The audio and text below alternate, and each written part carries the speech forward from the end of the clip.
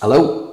We're getting a lot of questions at the moment about HMOs. They're definitely back on the agenda. I think what's fueling it, in fact I know what's fueling it, it's the idea that mortgages are going up, cash flow is being squeezed, the traditional buy-to-let model is becoming harder and people are looking for alternatives, and an HMO would be. There's other things being talked about as well. Should we do social housing? Should we do this? Should we do Airbnb? But definitely HMOs are something that's on the agenda. First thing, buy-to-let done well still works. Definitely still works. You buy the right house for the right price. Mortgages are back to normal. Or as normal as they're going to be for the next 2, 3, 4, 5 years even. Yeah, that is the rate we're going to be back.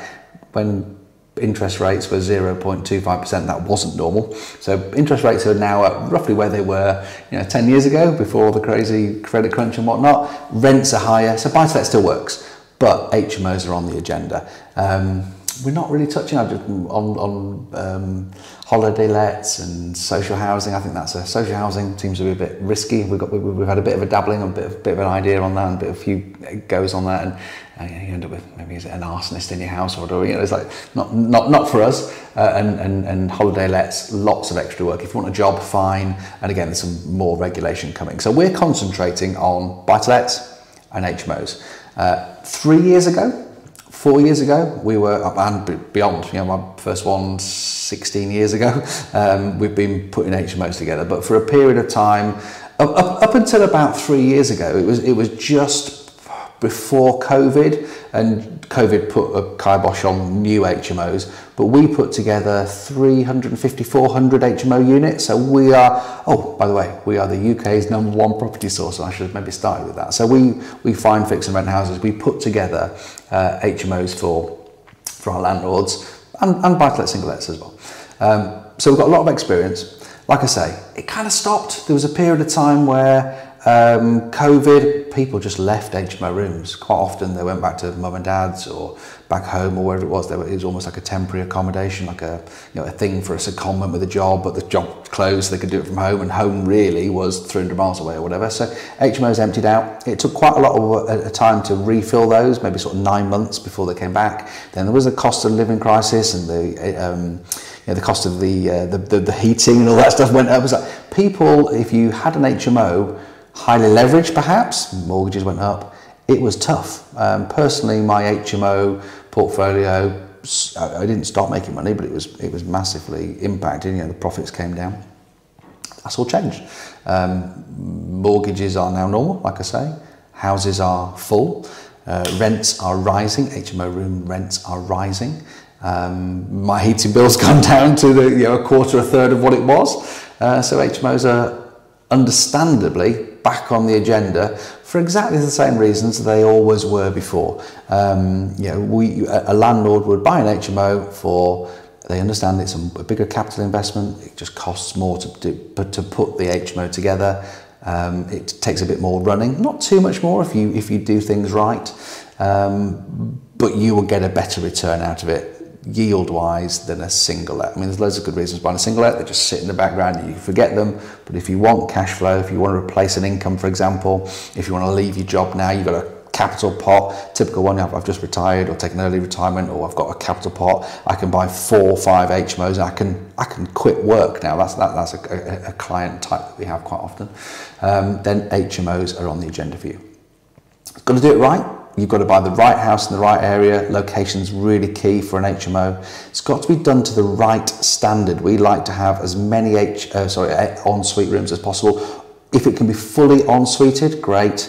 If you can have an off-suite, or that's sort of a room with its own bathroom, but it's over the corridor or something, acceptable. Having a couple of people sharing one bathroom might also be acceptable, but you want to maximize the quality. You don't have to have gold-plated taps, marble bathrooms and a hot tub in the garden. I don't believe you need to go to that extent. That's not going to get you extra yield versus the costs and the upkeep. We like to keep our HMOs looking good, but actually, if you look close, it's utilitarian. That's probably the best word. It's hard-wearing. We don't put tiles in. We put a full splash back up, so there's no grout to get through. You've got to make sure everything's, the showers, if it's going to leak, it's going to leak there. The kitchen's going to be robust. We spend a bit of extra money on the kitchen to make sure it's a good quality one and won't sort of get...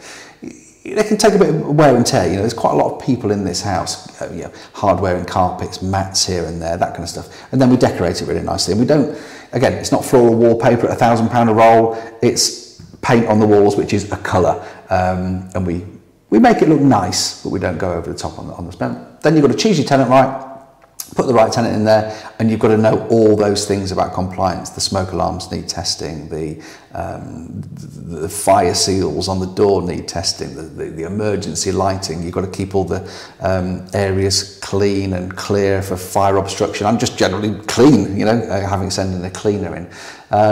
There's a lot to be managed. You've got to cut the garden twice in the summer.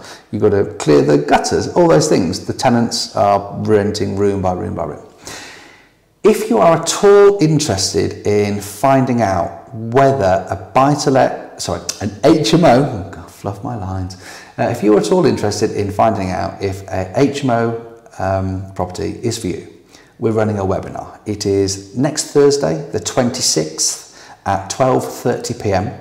And the webinar will run through what an HMO is, the pros and cons of it, where to find it, how to put it together if you're going to put the HMO together yourself. There's a lot, the schedule of works involved is, you've got to fireball all the ceilings, you've got amenity space standards, you've got all sorts of things like, we've got little tips and tricks, like we always put a humidity sensing extractor fan in, we always put PIR sensors in places, all sorts of little tips and tricks, so how to put it together, and then how to manage it long term. So the webinar will cover all those things. We'll have a questions and answers session afterwards, so you can get any questions and answers you've got.